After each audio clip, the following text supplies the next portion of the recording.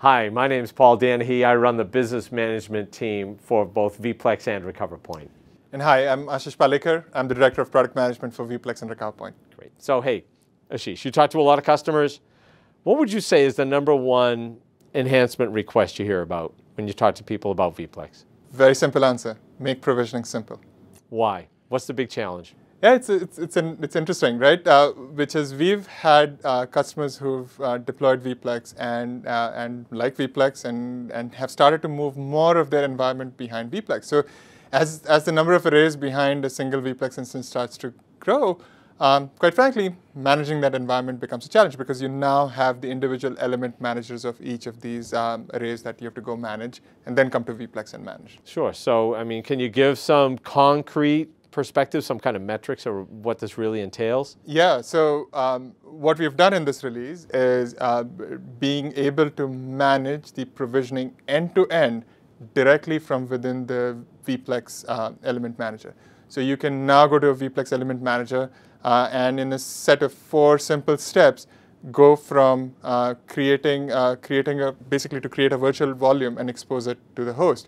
So what that means for an end customer is we've basically gone from a process that used to take 42 steps previously to 4 steps. That is a 90+% improvement in provisioning time for our end customers. So if I had an environment that I really wanted to protect from an active standpoint, and I had 100 volumes that I wanted to have exist within that for mission critical applications, that would literally have been, say, 4,200 or so steps to process when I'm implementing, and then of course incrementally as I manage that going forward, and that's now dropped dramatically, it sounds like. That is absolutely true, right? So you're basically thinking about 400 steps, and that's sort of the dramatic difference. So sort of it's interesting. I talked to a number of customers who sort of think about why should I introduce another virtualization layer, right, between my host and my storage. And management is legitimately a big concern for those customers.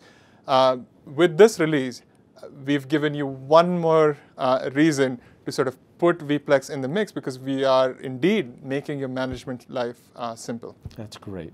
Anything you can think of that would enhance this conversation, or have we? Absolutely. So to us, this is a strategic approach, right? We are looking at additional capabilities that we can now introduce on this platform.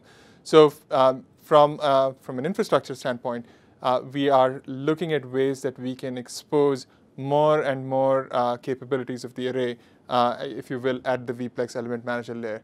We've got some great feedback from customers who've tried this capability out. So we are really excited to put this in the hands of customers and seeing what their take is and how we build on it. That's great. So it's a good advantage for people who already run VPLEX, but it's also a great enhancement. So for people who are considering VPLEX, it removes one of those potential objections they might have. That is correct. Yeah. That is correct. Thanks a lot, Ashish, for your time today. Absolutely. Thank you. All right, great. And thank you as well.